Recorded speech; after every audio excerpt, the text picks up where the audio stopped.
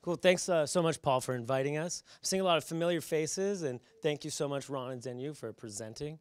We hold all the Power BI user group meetups here in Portland. I work for CSG Pro. We like to do tips and tricks. We do a lot of training. We just like fostering the community around Power BI, and as more organizations are adopting self-service analytics, and as more organizations are looking to these BI tools, we really want to be that go-to community. We have a great forum and what we call the PUG platform, where people can ask questions, and surprisingly, you'll probably get a response within 10, 15 minutes. People are very active, and I'm very thankful for the type of community we have. So we'd love to invite all you guys to come to our meetups as well. It's usually fourth Wednesday of every month. We have one coming up on the 28th. So if you guys would like to get in touch with me, I can get you some information. Would love to have you guys at our meetup as well. And hopefully, yeah. Do you meet at the same location? We meet at the CSG Pro headquarters, which is right off Barnes Street next to St. Vincent's Hospital. It's just a block south of St. Vincent Hospital, Yep. the business complex there. Yep. Pretty easy to find. We have a meetup, and we have what I was calling the PUG platform. So this was a platform that Microsoft basically said, we're going to emulate meetup, try and make it a little bit more focused on PUG. And we're going to have this dynamic community where people can reach out to the global Power BI community as well as their local community. So if you reach out to me, I can get you all that information. I could possibly also give that information to Paul if he wants to shoot it out to you guys, and would love to see you. So thank you. All right, thanks. You know, if Greg, though this is Greg's first time here, if he seems vaguely familiar, we had a presentation about a year ago from his brother Armin, who works for Warescape. You remember Armin Petrosin and Douglas Barrett, whose head would have scraped the ceiling as he was presenting. I just wanted to ask one question, just to see if I'm in good company here. How many of you are in trouble with your spouses tonight for being in this meeting? Okay, yeah, so am I. And there was just no way of backing out of that once I came to the realization, as did he, that I'd already committed to be at this meeting rather than take my wife out for Valentine's dinner. So just wanted to know that we're all in this together, folks. Okay. Was there anything else that we need to cover that I've missed? Yeah. Okay, just as you finish up your surveys, pass them to the outside so we don't have to walk in front of the camera. I don't want to take any more of Sumit's time, so let's turn the time over to Sumit.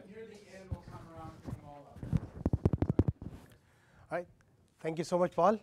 I'm very happy, excited to be here. Thank you for inviting me. Arnie has been talking to me for a few months. The schedule wasn't working out. And I was afraid that nobody will show up. Today's Valentine's Day, so you guys must be in love with SQL. So thank you. Yeah, I have a hotel to sleep in. So thank you again. My name is Sumit Kumar.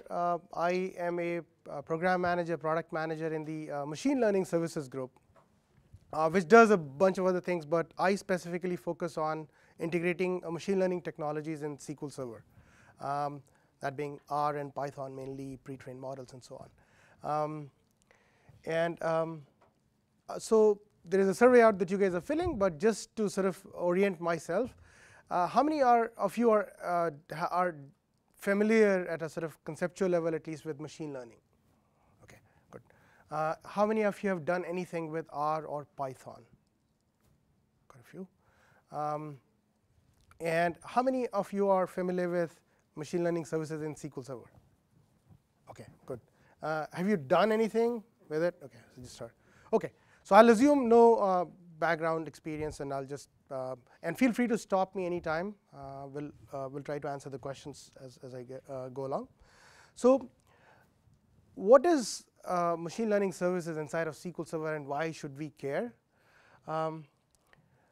The whole concept of sort of the reason why we are doing this is to sort of build on this concept of bringing intelligence where the data lives. So all the AI and intelligent applications of today are basically built on top of data. They are all machine learning, not the old Lisp style AI applications. So that means the data scientists and engineers are pulling data from a lot of different sources. They are trying to clean up data, as in the previous presentation said. They're trying to connect the data from different sources in interesting ways, generating new features, experimenting with different kinds of algorithms, coming up with sort of new models and testing it. So all of that means that you are building a lot of infrastructure for moving data around, making sure that the access to that data is controlled, making sure that it is secured. With all these GDPR and the requirements, there's so much extra overhead that you have to, there's so much heavy lifting around just moving data around and doing all of that. So the current paradigm is that the applications build the intelligence in them. So you take data out, you do all of that, and then when you have built the model, putting it in production in such a way that it is accessible to the business users. Those are all very sort of complicated things. You have to build a lot of software, a lot of infrastructure around it. So what if all of that heavy lifting was moved from, because anyway everything is based on data, everything was moved from the application to data.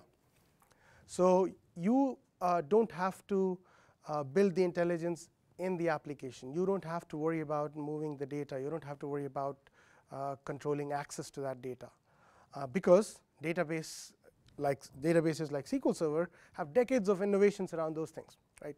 Security, access control, performance optimization, all of that. Now all of that becomes available to the AI and ML applications for free, effectively. And the applications then become very lightweight. They're just connecting to the database and getting all the intelligence. On top of that, the models, or so-called intelligence, becomes an enterprise asset like the data. And it's not limited to a particular application, right? So that's the overall sort of value proposition. And Microsoft is doing this in all the data platforms, SQL Server being the dominant database there. But we are doing it on HT Insight, for example. Wherever we have data, we are trying to build machine learning in there. Yeah, the idea is that you're not sort of eliminating the creation of model and training algorithms. That has to be there. But now not every application developer has to think about it. Somebody, data scientist, still has to do that, the R or Python code to write the right algorithms and models. That has to be done. Yes, so okay. All right. So KD Nuggets is a site which is very popular sort of for data science and machine learning. They do periodic surveys. And so they did a survey last year about the most popular tools that the data science community uses. And Python and R are the top ones. And R used to be the top one. Python has sort of overtaken in the last couple of years. And the third one is SQL. So with SQL Server machine learning services, we are combining all of them so that you can use Python with SQL, SQL being T-SQL here, R with T-SQL, all of them together. And all of that is available in the database. Right? So that's where we are doing this. So building sort of on top of why in terms of the business value perspective, right? So in building an AI and ML application, there are lots of different personas involved in the company. There is this data scientist person who's playing with data, cleaning it up, doing all of that, right, and building models. And then there are the data engineers who the data scientists partner with to get data and then sort of build the data pipeline and so on. And then there are database administrators. And then there are application developers. So how do you make sure that there is easy collaboration between all of these people? This technology helps with that tremendously. And then once you have the models, how do you make sure that it is easily available to the dashboards like the ones that we saw before, or the business line of business applications? Being able to deploy that model now becomes as simple as embedding some lines of Python and R code into a T-SQL stored procedure. And then how do you do all of these things with the performance and scale that you need for an enterprise-grade AI application? I'll talk more about that. And then, of course, the utmost important for an enterprise, important thing for an enterprise is to do all of this with security and compliance and data governance and all of that, right? So the first one, which sort of covers a lot of other things as well, but it will give you a good picture. On the left side, your right side, is the data scientist persona, where is the key person, he or she is the key person for machine learning. So their life starts with getting data, combining all of that, and training the models, right? So now they are sort of, by doing things inside of SQL Server, they don't have to pull data out. They don't have to be dependent on somebody to give them samples. They can build, train different versions of the models on full-scale data, or samples, whatever they want. And they can do this in multiple ways.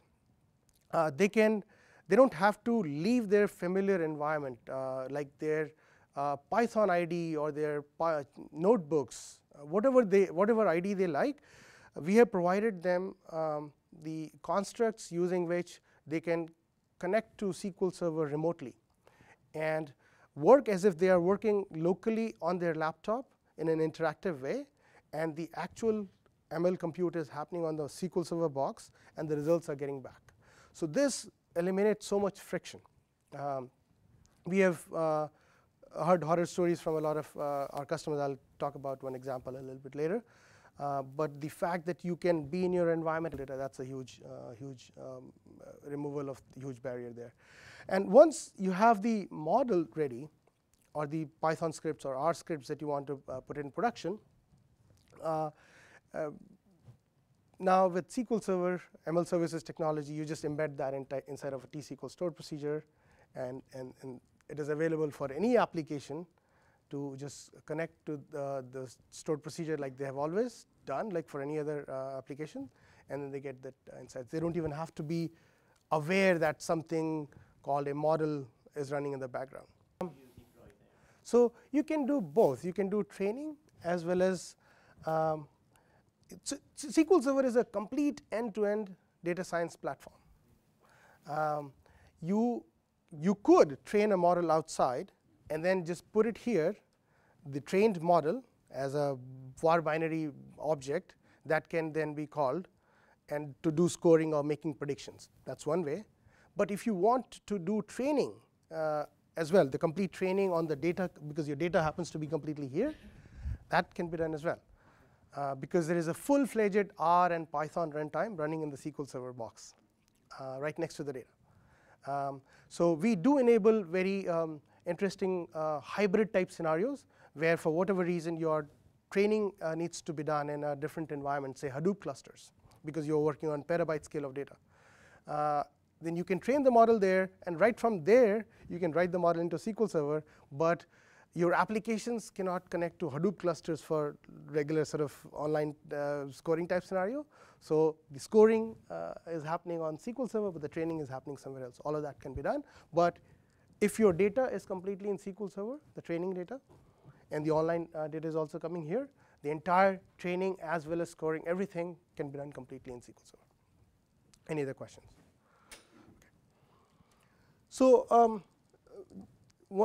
there is a company called Pros. It's an e-commerce SaaS type company, which helps the other companies like airlines figure out what is the right pricing strategy so that their revenues and profits are optimized. For example, you can lower the price down and increase the volume, versus increase the volume, increase the price, and increase the margin, but reduce the volume, and so on, right? So what is the right strategy depends on a lot of different things. And one of the technique that they deploy for that is customer segmentation. This is just one of the problems that we worked with them on. So I don't know why they say expert, target, and floor customer segments, but somehow they have that terminology. So figuring out what is this segments, grouping the customers based on their ability or intent to pay a certain price. So this is a typical sort of classification problem, machine learning classification problem. So they had this similar story of data scientists sitting in a different org, they being dependent on IT team for giving them data, and then the application developers being somewhere else. So they would, let me just sort of walk through this thing here. So the data comes in the database, and then the analytics server, like you were saying, they had a separate machine, oftentimes their laptops, and they would get samples of data from here. They were dependent on IT team, and they would give like, here, take some data. And then they would build the model based on that, and the model quality wouldn't be very good. And then sort of when they were done with the model, they would throw it out to the application developer team. And the models were written in R, and then the app team literally sort of translated those R models into Java code. Translating those coefficients into, and they thought, hey, I can read this thing and I can understand what that is. And by the end, the thing that was deployed input, so they would put that thing, and for new data that would score, and the application would get the predictions. But by this time, the model looked very different, and the data scientists didn't recognize what this was, and the whole thing took like months, literally. And by the time the data had changed, so the predictions weren't good. So from that world, they worked with us in the early preview of 2016. In the new world, all of their training and scoring, everything was done in database. And the applications just didn't have to bother about anything. They were no longer writing Java code. They were not having to depend on the IT team to get samples. They were not limited to building models on samples of data instead of the entire data set. They didn't have to invest in this infrastructure. So all of that turnaround time took months, 6 months. And in the new scenario, they were doing it in a couple of days. And they gained a lot of sort of performance advantages. Also, I'll talk about that later, because this thing was in their laptops usually. SQL Server boxes have usually more power than that. And then they were using some of Microsoft's proprietary scalable algorithms that also helped them get a lot of performance advantage.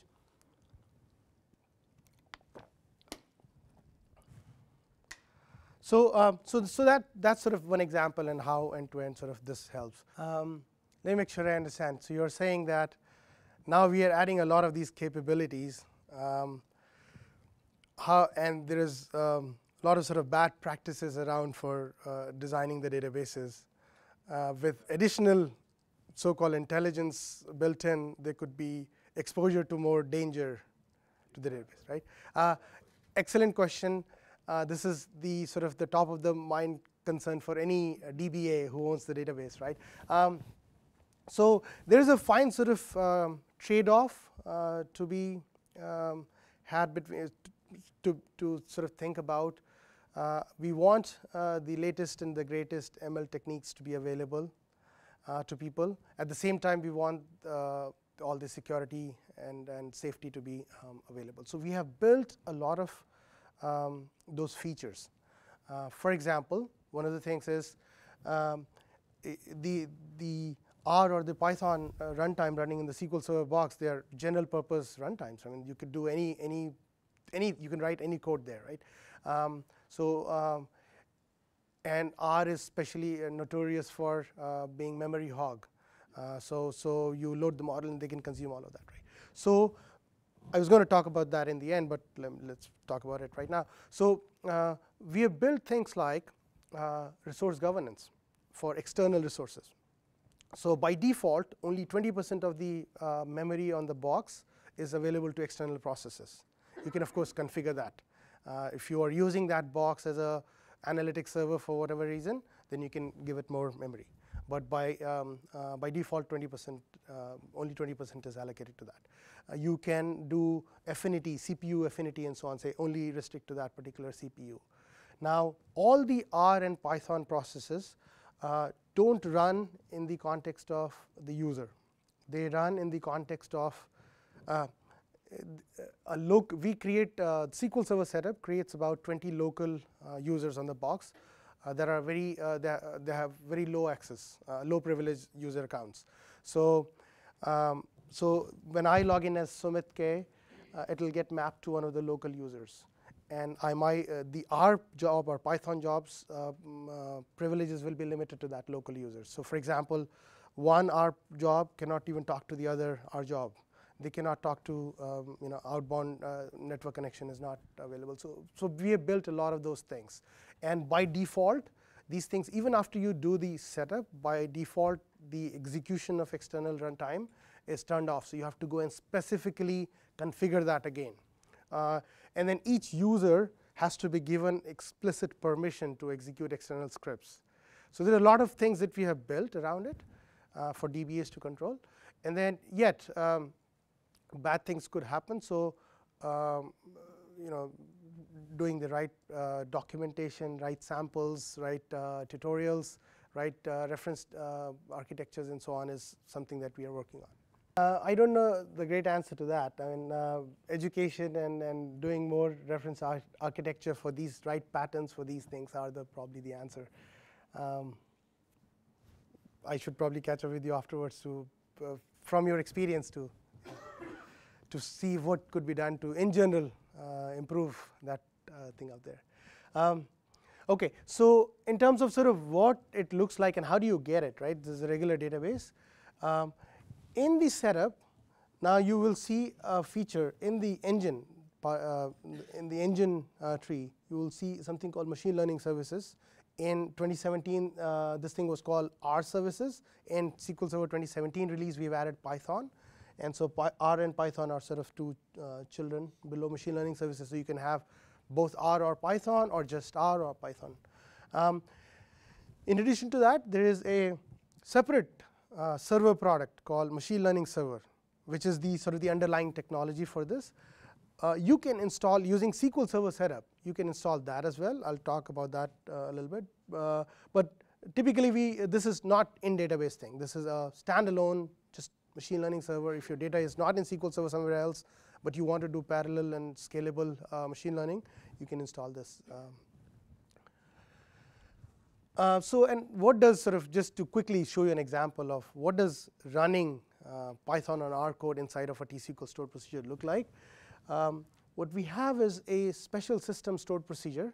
I'll show this in code examples, called SP execute external script, which basically has a few parameters, a couple of them being language and script. So language, you can specify R or Python. And in the script, this literal, the red thing, is basically Python code. So when the execution comes to this point, it basically knows to invoke the appropriate runtime and pass this thing to that. And then it has the right connection and data connection to get the results back and stream the data to it. And so that's how the communication happens. All right. Say that again? Good question. So right now we have Anaconda. So Anaconda 3.5 in the 2017 release. But what we do is there's the separate product that I was talking about, machine learning server product, that revs more frequently. And there is a way for you to bind your SQL Server in database thing with the latest ML server. So if you want, for whatever reason, to get to a later version of Python or R, you install that on the same box, and then you bind it so that your in-database version of R or Python gets upgraded to that. But if you're happy with the version that SQL Server setup gives, then you just stick with that.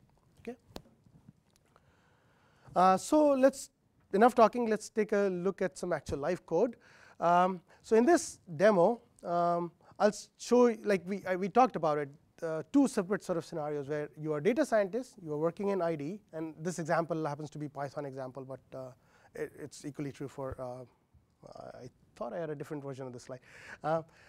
Equally true for R as well. So you are sitting here and you are working in SQL Server, getting the results back, the exploration in the training phase.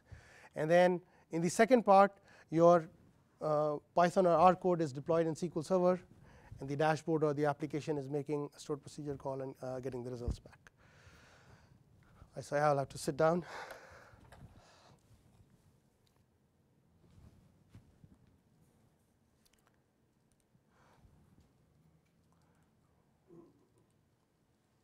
So the scenario is this. So I checked in the hotel right now, and I said that I'm going to stay for one night. So they know that this person is going to stay here for a night. They can do the appropriate allocation of resources and plan around it. But when you go into a hospital, they don't know. We don't know how long we are going to stay. So it's a little bit challenging for them to plan appropriate resourcing and plan appropriate sort of staffing and so on. So if we were able to predict based on the medical history of that person and similar sort of data from the cohort and other things, that this person is likely to stay for X number of days, then it can help hospitals ensure a better outcome for patients, better utilization of their resources, and so on. So for example, imagine I'm the manager for one particular line in the hospital, and I want to say how many patients are getting discharged 6 days from now, and I see a report saying that, oh, on Saturday there are X number of patients getting discharged, so I better staff make sure that I have discharged nurses available on the weekend. Similarly, at the CMIO level, I can figure out what the resources allocations should be across my hospital systems in different departments and so on. So it's not about Power BI. You guys learned a lot about Power BI in the previous presentation. But the idea is that you can make business decisions like this if you had the right predictive models running. So all of this was based because I was able to predict the length of stay. So now let me show you the data scientist part. This is my ID of choice, PyCharm. And I am doing things that data scientists do. Get data, do some cleanup, figure out what values are missing, replacing it with the sort of appropriate not applicable zeros, nulls, as the case may be. And sort of oftentimes you generate new features. As in, for example, here in this data,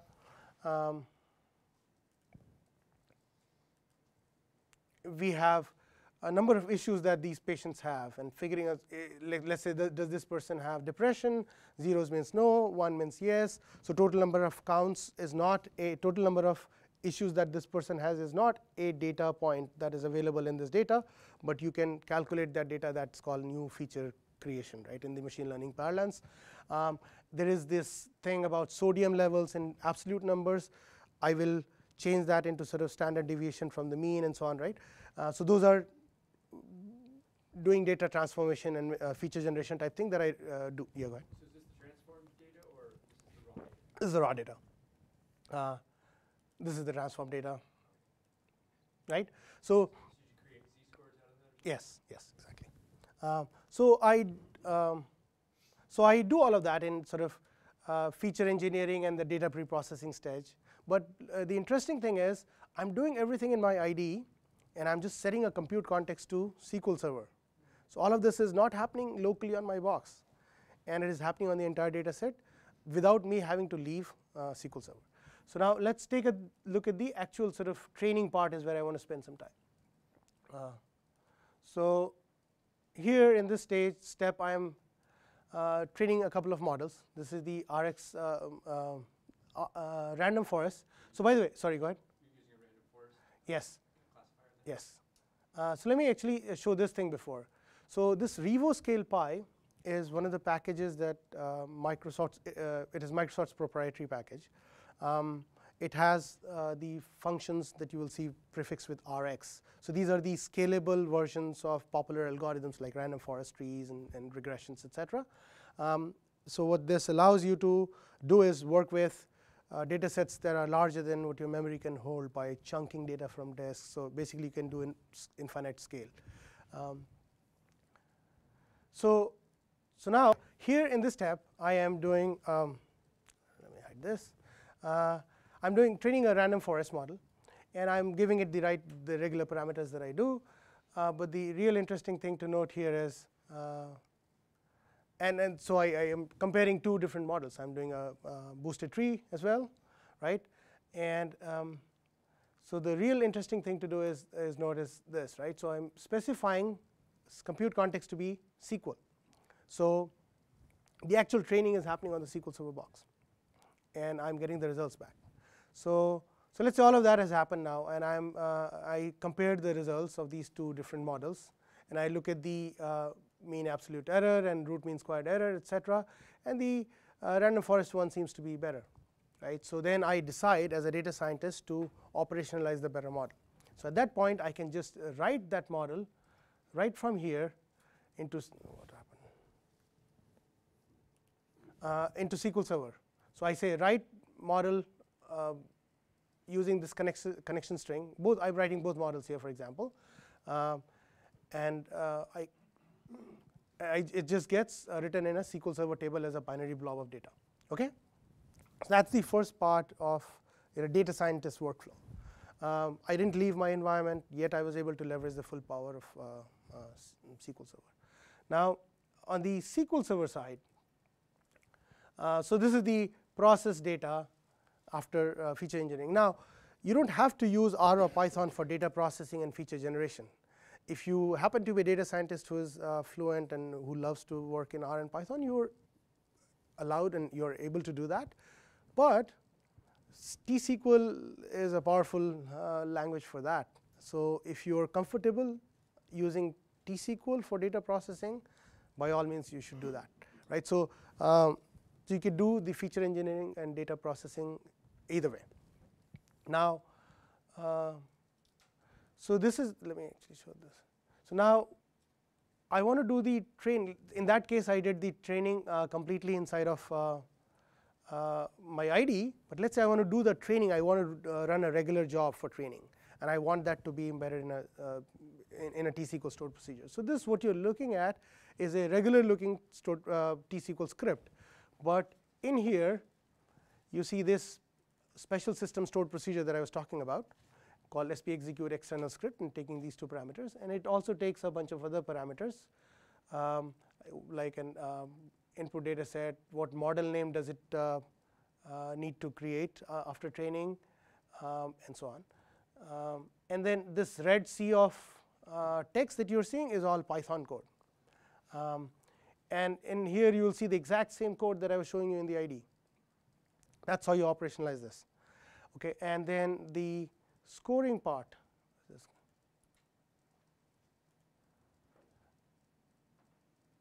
Again, this is similar, right? This system stored procedure is executing some Python code, but in this case here, it's the Rx predict, which is the prediction function. Again, it's one of the Microsoft's proprietary APIs. It takes a model, and it takes a data set, and it sort of just does mixed predictions on that. So the way those things are being passed to it is through these parameters. The input data goes via this input query. The output comes to this variable, and we're specifying what the model name is and so on. So that's sort of the end-to-end thing, and this is all that this dashboard is doing, is making a call to that stored procedure. That's how it was getting all the predictions. So the other bread and butter of SQL Server is to make sure that we are doing things really, really fast, right? In addition to just enabling you to do R or Python inside of SQL Server and being able to do machine learning on the data that lives there, is integrated with SQL query execution system. So all the advantages that are there in the SQL query execution, parallelization and all of that, you get that for free for this as well. So for example, if you are using in-memory technology or the column store indices, now you can combine that with the scalable Rx algorithms, and now you can do in-memory analytics on huge data sets. That will be like we have measured up to 30x faster than without using in-memory, for example, on the same thing. Right? There are features where you can have multiple R or Python executions running in parallel. So you're trying to score multiple rows of data. All of those could be separate queries. Each of those queries are spawning different R or Python process and doing it. The streaming mode, what it does is, let's say you have a massive query, and the query hasn't completed yet, but still you can start passing the results of partial query execution results to our Python for training, for scoring. So while the query is still happening, this can continue. I have some examples here that I can talk short about, and we have written document. And then the algorithms themselves that I was talking about, they themselves can parallelize, but this is limited to the algorithms that Microsoft builds, where it chunks the data from disks, and you're not even sort of asking it to do anything specific, but it can then work. You can work with data sets that are much larger than what is available in memory. So the idea for this thing is that you can work with anything that is available in the outsource world, open source world. So if you're happy with that, great.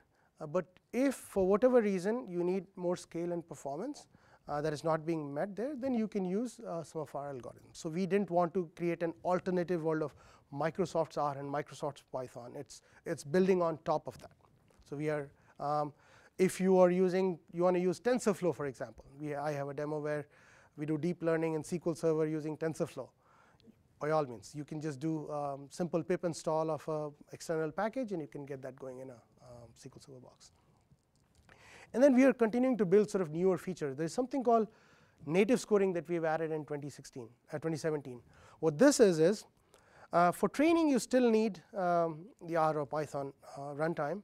But once the model is trained, and if you're using one of Microsoft's algorithms, we understand how to interpret that model.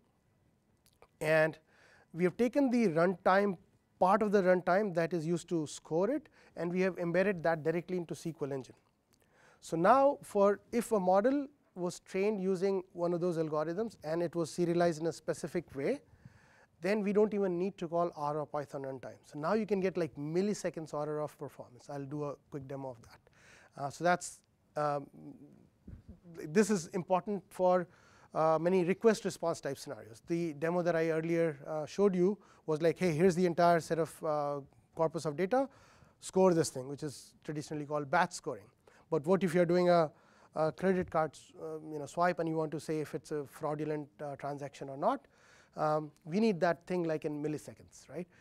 So oftentimes, because of the external runtime being involved, the process of sort of overhead of sort of establishing that, starting that runtime and establishing that connection itself takes a few hundred milliseconds. That's too late for some of the scenarios. So this native scoring scenario helps with those. Very good question. The question is, hey, if I want to install an external Python library like TensorFlow, do I need to do something special? Right now, you have to be an admin on the box, or you have to have owner access there, and you go to that specific location where Python runtime that is relevant for in database Python execution. There's a specific location. You go to that location, and then you do pip install. So as long as it is available there, I think this thing will work. You can keep those two things as two separate things, but there is a specific process called binding. So you exclusively tell it that, yes, I want to upgrade to the latest version of Python or ML server, basically. And then it knows how to go and upgrade your in-database version of Python and R, and it will do that. So I'll quickly pass through these things. I kind of talked about it. This is the trivial parallelism case where you're not dependent two different. For example, training of models is often dependent on sort of. You cannot train on 5 rows and the other 5 rows separately. You need to train on the whole corpus. So you cannot do it in parallel way. But for scoring, where you're scoring different rows and calling the models for each of those things, you can just use parallel query executions, and different queries are invoking parallel the other runtimes parallelly. So you just give this parameter parallel, and then it takes care of that. And the streaming is what I just talked about. So let's say you are using not Microsoft's algorithm, but some other R function, open source R or Python, and say that again. Yeah. So which again will not be able to work with data that does not fit in memory. So then you can chunk the data, say, hey, the number of rows, you can limit it to 5,000, and then it starts to sort of spawn our Python process, and it keeps going in parallel. Real-time scoring and request response versus the scoring a batch. It's not that batch mode query. Okay. Yeah. Okay. Yeah. We talked about this. So this is the algorithm itself, right? So you're not doing anything from the SQL side, but the algorithm itself knows how to parallelize and do things, and then combine, get chunks of data streamed from disk into memory, and then combine the results and then aggregate it. So native scoring function again. Let me actually do a demo of this. So this one is, there's no red text here. So you're just using this is a new TVF that we have added in 2017. It just takes a model, and it takes data, and then it does the scoring for you. There's no R or Python involved. But again, it's limited only to RX models, 5 or 6 of those. And then you have to, at the time of training and writing the model, operationalizing the model, you have to be aware that you're going to do it this way, and then you have to serialize it using a special function for both R and Python. Let me actually show this thing now. So imagine a different variant of that hospital length of stay problem. So I am a triage nurse in an emergency department of the hospital, for example, and I have to do the same things, right? So if I were to know how long this patient is going to stay, then I can put the patient in the right ward, make sure that the right kind of doctor is available, right? But the key thing to show here is, so I look at this particular patient in the queue, and I say, okay, fine, I want to admit this patient, and I admit it, and immediately, instantaneously, it went and ran that model and gave me the result here, right? So that's, there could be other more powerful scenarios here, but this just shows that how instantly are we getting this thing, right? Let me do this for another patient, and I do this thing again. You'll see immediately it went in. It's now new data. It went, pushed the data, got the results back. So the way this thing is going is this website is just not doing anything special in terms of smarts. It is just making a call to this stored procedure, right? This JavaScript code. Not doing anything great differently. As an application developer, this person didn't even have to be aware that that was happening. The real magic is happening here in the database, right? So let me run this thing one more time to see how long this thing took. Let me run one more time. Right, so about 20 milliseconds, right? Right, so what this is doing is, I was showing that I ran it a few times and I was taking an average. So here again, this is the stored procedure that I was showing being used in the JavaScript code, and here is the main predict function. It is taking that model, which was written here as a special random forest in a special serialized form, and then this thing is just making a call to that, loading that model and giving it that data and getting the scores. It's in the order of, go ahead. This is putting out the number, is final doing the actually running that model and creating that forecast or prediction. Right? So you've written that somewhere else. That was probably better Yes. all that Yes. Let me see if I can show you that thing. No, that's okay. But the point here I want to show is there is no after the training has been done and serialization has been done. So this is where you do the, this is all that, this is all actually showing the, so here's what I'm doing this.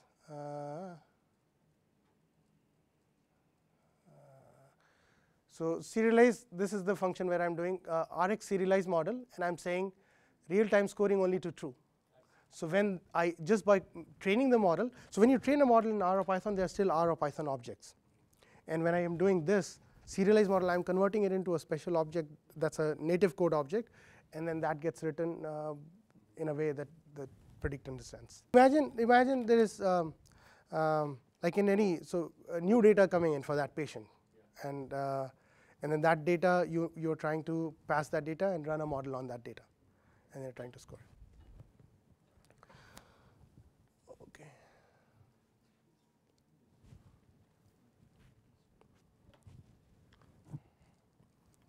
Right, so now I talked about machine learning server a couple of times already. The way all of these things are is manifesting inside of machine learning services, in database machine learning services, is because this machine learning server is integrated natively into SQL Server, and we have done a lot of other integration and performance features on top of that. But this thing is also available as a separate standalone server, and it runs on Windows boxes, Linux boxes, runs on Hadoop clusters, runs on HT Insight. There's a version of it running on Teradata, although the Python support is not on Teradata. So what this has is support for everything that is out there in the open source world, but on top of that, Microsoft's proprietary distributed R and Python algorithms. So I don't know if you guys know, there used to be a company called Revolution Analytics. So Microsoft acquired that company a couple of years ago. So they had some of these technologies. So we took that and we built on top of that, and we rebranded that product as Microsoft R Server. And then when we added the Python support, we renamed that product into Microsoft Machine Learning Server.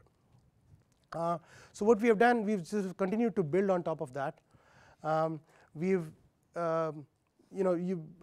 talked about this many times, that you can just bring in any open source library, TensorFlow, etc., and it'll work as is.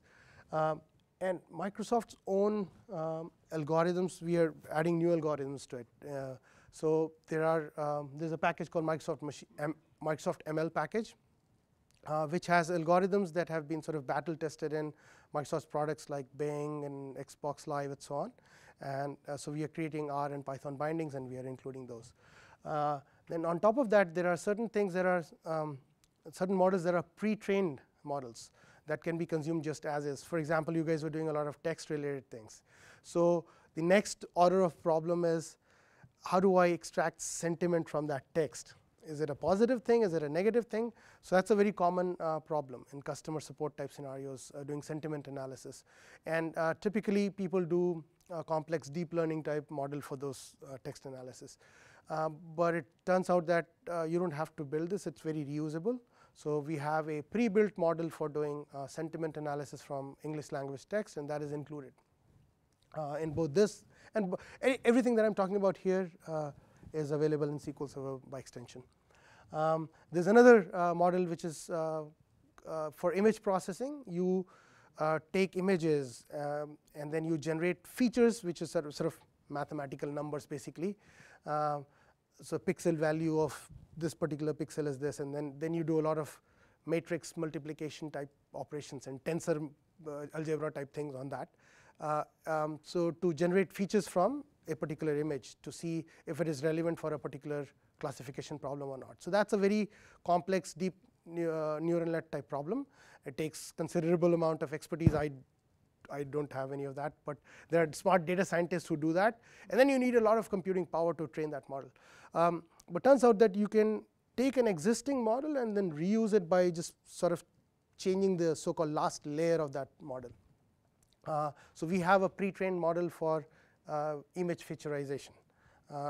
There are multiple versions of it for various complexity and sort of compute requirements. So those things are available. Now we are going to continue and build more additional pre-trained models so that people don't have to reinvent the wheel. What else? We are doing things like how do you sort of work on partitions of data in parallel. So you often have many models, small data problem, and they can all sort of fan, the algorithm can fan away and then do same algorithms on multiple different partitions of data automatically created based on a key, and then aggregate the results back and so on. Yeah. Okay. Okay. So I think I kind of talked about all of this. Pre-trained image featureizers, real-time scoring, all of that. Microsoft ML library is what I was talking about. I think I covered all of this. So security, last but not the least. You talked about some of this in the beginning, but we want to make sure that this is a powerful capability, but SQL Server is often used in the mission critical applications that the whole business is dependent on. So we don't want random code to be running without proper without proper awareness.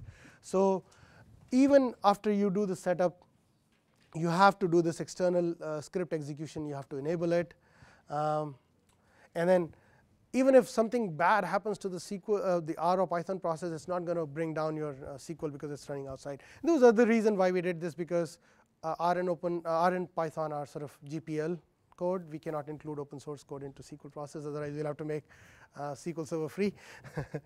And then additional permissions are required. So make sure that you cannot, even after all of that has been installed, you have to have explicit permission for this. And I talked about the limited privilege thing in the beginning, that like each of these processes they cannot talk to each other. They're running in extremely low privilege user accounts. Outbound net connections are closed. Of course, you can change it if you want, and if you want to do something in your Python or R code that needs to go read something from outside, you can do that, but by default it's turned off. So where are we going? So now we've done this in SQL Server 2016. We added R. 2017 we added Python support, added new pre-trained models, new algorithms, native scoring. We are now taking the same thing into Azure SQL database. Everybody is going to cloud. You and I were talking about things in the. So we're going to have in the short term, in next few months, we will have R support lined up on Azure SQL database. We had it live for like limited preview for a few months, but then now we are building it fully fleshed. Soon after that, we'll add Python support in there as well. In parallel, in the next version of SQL on-prem release, you all know that in 2017 we did SQL Server on Linux, but ML services is not supported there right now, and we'll continue to. So that will come in the next release. We're actively working on it. Additional algorithms and pre-trained models will continue to do that and support it. ML services was not supported on failover cluster indices right now, instances right now. So we are in the next version, we are adding that support. And partitioning support was supported at the sort of the RX algorithm level, but at the SQL query level, it was not supported. So we are adding that feature as well. So in the next version of SQL Server, whenever that comes out, you will have those things. And native scoring support is now limited to a small set of Revo algorithms. We are expanding that to more algorithms. It will never be on all the algorithms, because we need to understand what's happening inside of that sort of the training part, so that we can understand how to interpret it at the scoring time. So it will we will not be able to do it for pure R-based training algorithms. So that's about it in terms of roadmap, and I have some resources. If you our documentation on MSDN could use a lot of improvement, but we are constantly sort of working on it. There are lots of good samples. If you just go look at sort of solution templates and tutorials, you can start from those. We have this is a good resource where you have SQL related things. There are some ML services related things there, and use this as a resource. Please reach out to me. We are actively looking for people who are trying this, and we are interested in people coming over, doing a week-long lab with us, where we can sit with your team and bring in our data scientists, our engineers, product engineers. So this helps with sort of how do we improve, how do we know more issues that people are facing, and how we help you guys adopt it. So we're looking for all kinds of feedback and help. That's all. Thank you so much.